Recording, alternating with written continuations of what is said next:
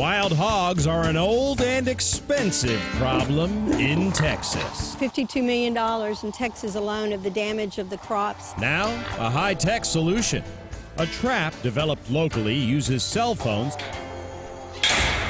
to capture the feral pests.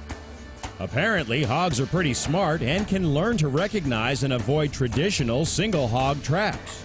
With this new technology, a whole sounder of hogs may wander into the pen without triggering the trap.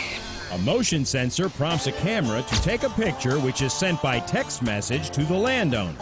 Then, when ready, the owner punches a number on the cell,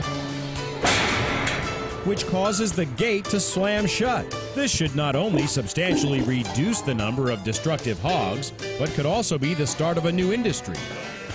There is a market in Texas for the hog meat. Most of it is exported at this time, but at the higher end restaurants in the areas, you can find the meat, which is a delicacy. Not a bad way to kill two birds, hogs, with one stone.